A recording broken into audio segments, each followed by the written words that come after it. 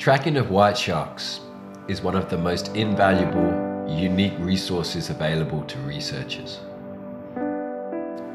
In Gansbaai, South Africa, we have the densest population of white sharks in the world. Here, more than anywhere else, we have the opportunity to gain an understanding of these animals, which will be vital to their conservation. It's no exaggeration to say that white sharks, like many other species, are on the verge of extinction. Researchers, ecotourism operators, fishermen, we all see the evidence every day, and the majority of us want to do something about it. My name is Oliver Jewell. I'm a marine biologist with the Dyer Island Conservation Trust. Recently, I completed my Masters in Zoology, during which we learned some incredible things about white sharks, none of which would have been possible without tracking. So there are various types of tag available, including satellite tags, such as spot or pat tags, which can transmit data from anywhere in the world, but must be at the surface and require satellite coverage overhead in order for the transmission to be received. For our research, however, our chosen method is manual acoustic tracking, as this provides us with the best balance of cost, practicality, and most importantly, the transmitters are relatively easy to deploy to free-swimming sharks. So first of all, we'll get a team together. We must ensure all the equipment is prepared, move out to sea, and head towards an area we know we're likely to encounter a white shark. Once we arrive at a hotspot, we begin chumming for sharks. This method involves mixing discarded fish products and oils into the sea. This entices the sharks to the bait. There are lots of myths and misinformation about how this process conditions white sharks, but there's no evidence to support this. We only work in areas we know sharks are inhabiting. Likewise, we don't actually feed the animals. We just use this method to attract them within viewing or tagging distance.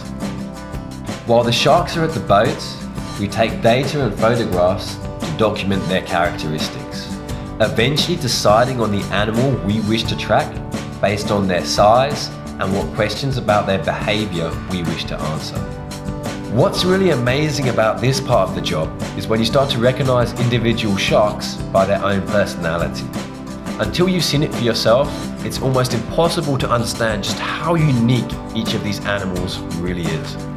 Once we've identified the shark we want to work with, we prepare the tag. This must be done quickly, as sharks often spend less than 15 minutes around the boat. A long pole is then used to deploy the tag directly to the shark. The size and strength of the animals mean they barely notice the tag. It's a quick process, allowing the sharks to continue with their natural behavior right away. With the tag in place, we can begin tracking the shark. The tag itself emits an acoustic ping, which is received by a hydrophone connected to a specialized receiver called a VR100. This tells us our distance from the shark, the approximate direction of their movements, their swimming depth, and the current temperature of the tag. We will stay on sea for as long as the weather allows, following the shark, recording data, and fundamentally shadowing it during its day-to-day routine. Once we've collected a decent amount of data, usually 50 to 100 hours, it's time to crunch the numbers. We can compare tracking data of numerous sharks to build up a strong understanding of where they operate throughout the year and gain an unprecedented knowledge of their behavior. This information is absolutely vital, because the more we understand about these amazing animals, the more effectively we can shape legislation and enforcement, which will then ensure they continue to flourish in the wild.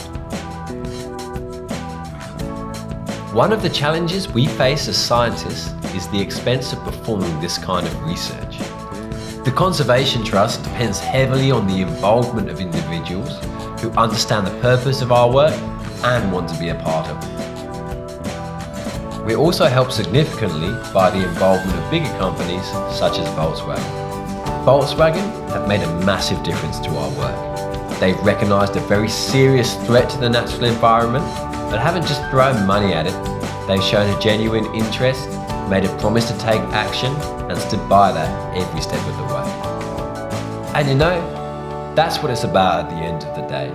There's a lot of doom and gloom surrounding shark conservation, and sure, the situation isn't ideal, but it's not without hope. Projects like tracking, support like that of Volkswagen, and the involvement from people all around the world reminds us that we do have the potential to change things. That we can help great white sharks and other species continue to flourish and evolve for generations to come. It's a tough challenge, there's lots of hard work ahead, and it's not going to be easy. But then, nothing worth fighting for ever is.